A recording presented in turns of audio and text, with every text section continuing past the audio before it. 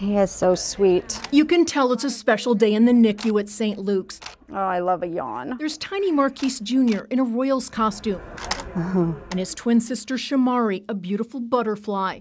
You'll find Superman, Wonder Woman, and yes, even Patrick Mahomes.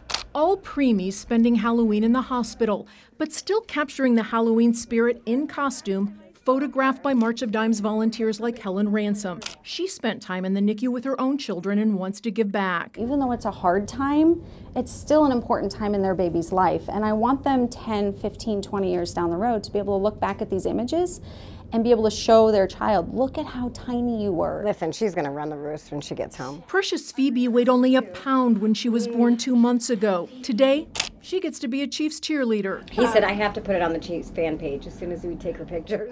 Yeah. So we took a picture of her today to put her on the fan page. They appreciate a moment of joy in the middle of their daughter's difficult journey. It's awesome. We get, to spend the holiday with her here, but we still get to see her. We get to have fun with her. We get to dress her up. We got to take pictures with her.